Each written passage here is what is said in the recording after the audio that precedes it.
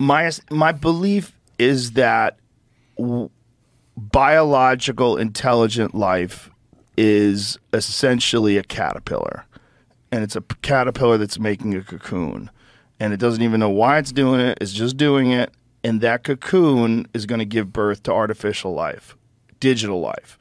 It's going to give birth to a new life form. And I think we're real close to that. I think we're way closer than that than most people would ever want to admit. I agree. And I think, but can we assign a value to that? Is that good or bad?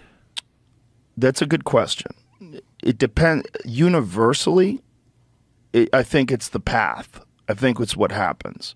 I think what this thing is, if you extrapolate, if you take the concept of a sentient artificial intelligence that has the ability to utilize all the information that every human being has on Earth at a level of computing that's far beyond the capabilities of the human mind and all of our supercomputers that currently exist, because it'll design much better computers.